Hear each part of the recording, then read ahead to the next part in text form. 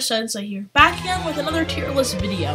Here we have the final episode of the Pokemon Starter tier list series. Now, here's my favorite episode, the final forms. I love these ones. They're some of my favorite Pokemon of all time, and there's so many fan favorites, and I just love their designs. They look so amazing. Let's get right into it. So, starting off, we have Venusaur. Now, of the three starter trios for the Kanto, Venusaur or Bulbasaur's was actually my favorite. I love Bulbasaur's design. I loved it a lot, and I think Venusaur, in my opinion, is a great Pokemon. I love how it slowly goes from a plant on the back of Bulbasaur to like a flower starting to bloom on Ivysaur, and now it's like a full-blown tree in Venusaur. I love the colors blending like the blue, green, and red all so well together, and I love the branches. I think it's a definite A-tier Pokemon. Now, next we have Charizard. Now, Charizard is one of the fans' favorite Pokemon. Everybody loves Charizard. It was even put into Pokemon Sword and Shield as Leon's main Pokemon. That's how much people love Charizard. Now, overall, I thought it was a great Pokemon. I liked it a lot. I love the kind of cyan, dark blue color mixed with the red. I think it's the perfect evolution for Charmander. Definitely a great Pokemon. And because for personal preference, I think Venusaur beats Charizard, but Charizard overall is a great Pokemon. And I think we can put it in A tier for right now. Charizard is a great Pokemon. Next we have Blastoise. Now Blastoise, it's simple in my opinion, but really good too. I love the cannons on it is such a new and unique idea, which I liked a lot. I love the big jaw, different color. Overall, I think it's a great evolution for Squirtle too. And yeah, I think it's really great. I love the huge shell and how all that's like its arms, legs, tail, and head are all coming out of this shell. That looks cool. And overall, I think Blastoise is a great Pokemon. So all the Kanto starters get A tier. I think they're all definite Pokemon. Definitely great Pokemon. Next we have Meganium. Now, Meganium, a lot of people dislike this Pokemon because a lot of people said it wasn't very strong and the design wasn't very good, but overall, I thought it was pretty good. I like it more than other people. I love the lily flower. It's so cute. I love the little, I don't know if it's an antenna, but antennas coming out of its head. That's cool. The colors work really well together, and overall, I think Meganium is a really well-designed Pokemon. It doesn't have that much intimidation, but I love how they went with that dinosaur Brachiosaurus type of feeling. It strayed away from Venusaur's like monstrous feels and went for a more calming atmosphere, which I really liked. I think we can put Meganium in B tier. Now for Typhlosion, because Typhlosion is a Pokemon that a lot of people like, but for me, I dislike it. I don't think it's the best final form that Cyndaquil could have been. It lost the type of Anteater kind of theme that they were going for, and I feel like it's kind of too simple and kind of dull. I like the color combinations, but you gotta do something more with it. I mean, look at Venusaur, you got leaves coming out, a huge face, you got an entire palm tree or tree on top with so many overlapping colors that works well. But with Typhlosion, there was just the flames in the back, and the overall just it looks too regular and simple. I think we can put it in C tier for right now. Same with Feraligatr. I thought that it was a bit too simple, but I think it's better than Typhlosion. I like the red kind of spikes there, and I think it's a great Pokemon too. Going into the Hoenn starters, we have Sceptile. Now, Sceptile is a huge fan favorite Pokemon. Everybody I know likes Sceptile. It's such a well-designed Pokemon in my opinion. It didn't strike me as like other Pokemon did, but I think we can put Charizard to S tier now that I see it. But I think Sceptile, I love the colors. I love like the yellow like balls on its back. I love the type of like tree branches or leaves on its tail. That looks cool. I like its kind of stance out. I thought all that was cool, but it didn't really strike me as that, like, need to get Pokemon. I have to get Sceptile. It's amazing. It's the best Pokemon ever. I just thought it was decent. I think we can put it there for now. Now we have Blaziken. Now Blaziken is a Pokemon that I always like. I love that. I think it was firefighting. Hopefully it was firefighting typing, but I think it looks really good. I love the huge hair coming down, the red kind of things coming from its eyes. I love the huge legs with the yellow there. That works really well. And overall, I think Blaziken is a really well-designed Pokemon. I love the firefighting typing. It works really well. It actually felt like a firefighting starter, and I think we can put it in S tier. Now we have Swampert. Now Swampert was, it's the evolution of Mudkip, which I thought was the best. I think I put it as the best first stage starter, and I think that that's all cool. And I think Swampert definitely delivers. It's a really well-designed Pokemon. I love the backstory too, how it makes like forts out of mud when storms come, and I love its design with the fins. The orange and the blue work well together with the kind of darkish gray. I love its stance. I love the water ground typing, and I think Swampert is basically all my favorite things. Definitely S tier. Torterra is a underrated Pokemon in my opinion. A lot of people say that it's kind of dull and too simple, but I thought it was amazing. I love how it's like a full continent on its back. The tree, having a tree on its back, it felt like, okay, you got a tree on your back. But when you actually put it into a Pokemon, it looks so beautiful. It works so well. Torterra, it's basically a tank. And I love the grass ground typing that works well, and I think we can put it in S tier for now. I think we can put it, maybe we can put Torterra there. Next we have Infernape. Now Infernape was also a firefighting starter, and we're getting into the Sinnoh starters now, and as much as I like Infernape, I thought it was lacking that fire a little bit, but it did have the flame on the back of its head, which I thought was cool.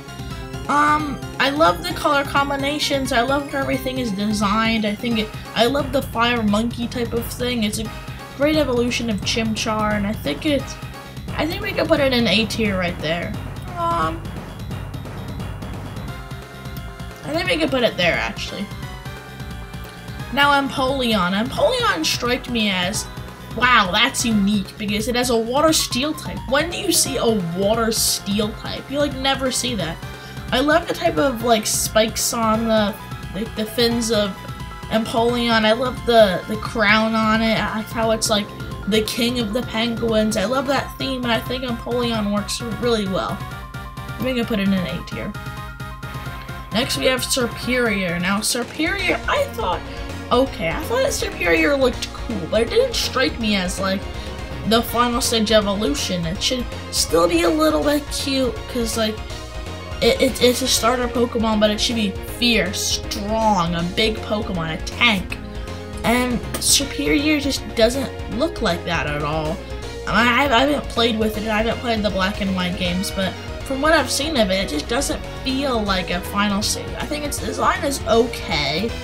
It just felt weird, and I think we can put that in C tier for right now. I think Typhlosion is better. Emboar. A lot of people don't like Emboar, but I thought it was amazing. I love it shiny too. The color, I like how the flames are blue and it's shiny. Emboar is just really well designed. I do not know why people don't like this Pokemon. I love the designs here. The flames around its neck were really cool. The big black eyelashes were cool, and overall it's a big tank Pokemon. I thought it was really good. So I think we can put Emboar.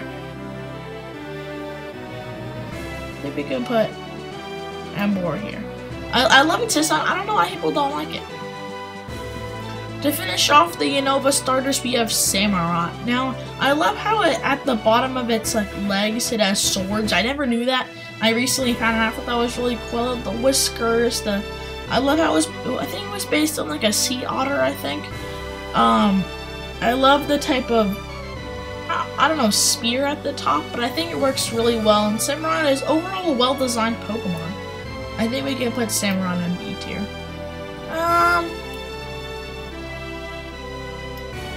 Yeah.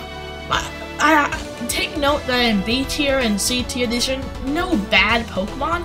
I mean, if they were bad, I'd put them in D tier, but these are the final forms, and I think they're all amazing. So even if something gets C tier, I think it's still a good Pokemon.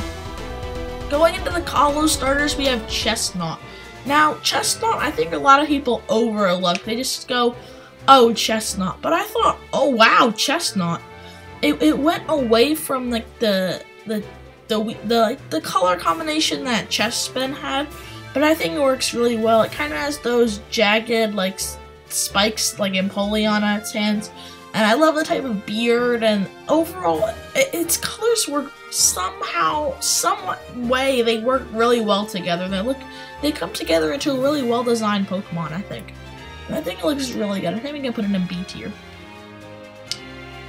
Now we have Delphox.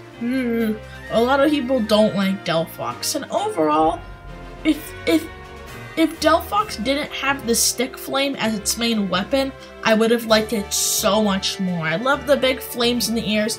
It looks good.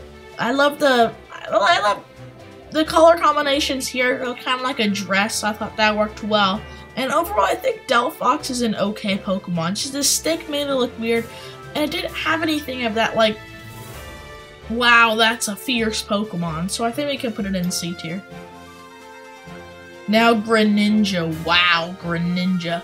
Greninja is, in my opinion, one of the best starters in Pokemon, or best starter evolutions. I think it's actually the best so far. I think definitely S tier. Its design is so well made.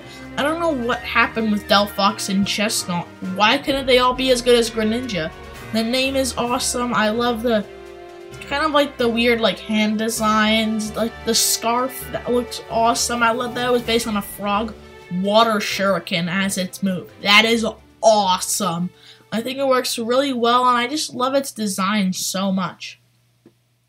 Going into the Alola starters, I love the Alola starters. We're starting out with Decidueye. Decidueye, in my opinion, well, I think everyone loved Decidueye. Its design is so well made. It looks so cool. I love the Archer theme of it. Like, I think it was like Green Arrow, or what was it? Robin Hood. That's what it was. I love how it kind of has a hood on it, like the glasses with its like leaves. That was cool. I definitely think Decidueye is a really well-designed Pokemon. I think we can put it there for now. Incineroar too, I thought was really awesome. I have so many S tiers just because Pokemon, the final forms are so well made. Incineroar was really cool, and they even added it in Smash. Like, when do you have that in Smash? I think we've only had Greninja, Charizard, and Incineroar, I think. What is that? Yeah. And overall, I think Incineroar was really cool. I love the kind of, like, boxer feel. I think it's really cool. I love how it's evolution from Lyn, and I think it's definitely an A-tier Pokemon. I think we can put it there for now. Now, Primarina, a lot of people dislike. I don't know if they dislike Primarina, but I don't think that people think of it as that great Pokemon. But overall, for me, Primarina is one of my favorite Pokemon of all time. I think we can put it here. I think I think we can move Blaziken down to here. Primarina is so well designed. I love the sea otter feel too. It's just so well made. I love the blue kind of tail here.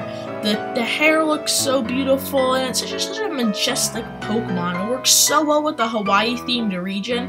And I think Primarina is so cool. The colors with the light blue, the pink, the white, and the dark blue or royal blue, that works really well. And I think Primarina is a really well designed Pokemon. Going into the Sword and Shield final evolution starters, going with Rillaboom. Overall, from what we see here, I thought Rillaboom was really cool. I love how its mouth is kind of like red, and the leaves work really well. I think it's a really like strong Pokemon. That looks really fierce. It's really what we needed, and it's really what we got. But I feel like the drum that I don't know if I might even post a picture of it, but the drum looks so weird with it, and it didn't feel right. But overall, the design that we have right now, I think it's definitely B tier. Now that we have Cinderace, everyone thought was gonna be that soccer-themed Pokemon, and definitely what it was. I love the ears. The design is so well made. I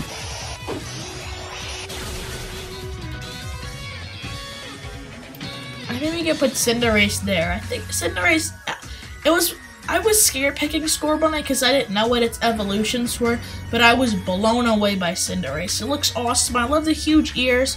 I think it was like dark blue with the red, orange, and white. I love that there's still a lot of white in it because that like makes it pop out, and I think it lets that red like have more to it. Like look in Charizard with the orange, like okay it's orange, but in Cinderace like wow that orange is really bright. The colors go so well together, and its move Pyro Ball was awesome. Oh, Inteleon. I think I said this was one of the worst Sword and Shield Pokemon, Final Evolution Pokemon for starters. It's so weird. It's so slender. Its pose is so weird. I know it's supposed to be a sniper, but that is not what a sniper looks like. It's so weird. I do not like Inteleon. I don't want the video to end on a low note. I want that on a high note. And I just want to say I love all of these Pokemon.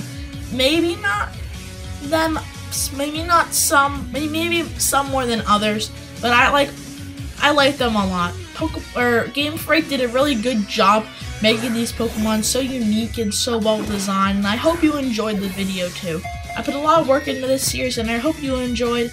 Potato Sensei out.